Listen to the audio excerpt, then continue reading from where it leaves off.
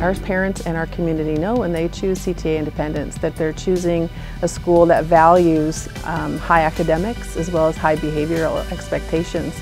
Not only does the staff have high expectations for behavior and academics, but our families do too. Our students come prepared, they're ready to learn, they're curious, and we give them those opportunities. We are a traditional academy. Our students are learning the Spalding method, and they're learning different math programs as well. We're advanced in our math program. We have a state-of-the-art STEM program here at CTA Independence. We have a Z-Space program where students are exposed to virtual reality computers, and we have a dedicated STEM teacher. So our students K through 6 have the opportunity to attend our STEM program, and where they're learning to problem solve, use critical thinking skills, but also learning how to collaborate and work together. While we are a school that prides ourselves on our academics with high test scores, we also build up each child through our character education program, and we provide an environment in which we allow our students to be risk takers, and so we do that by providing a safe and comfortable environment for them.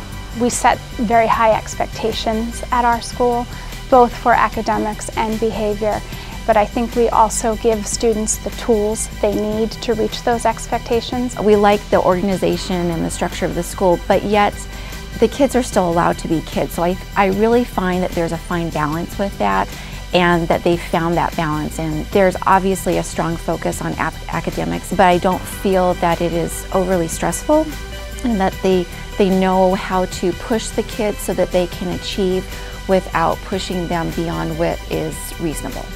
I'd be very sad if I actually had to go to a different school because I really like this school. I've been here a few years.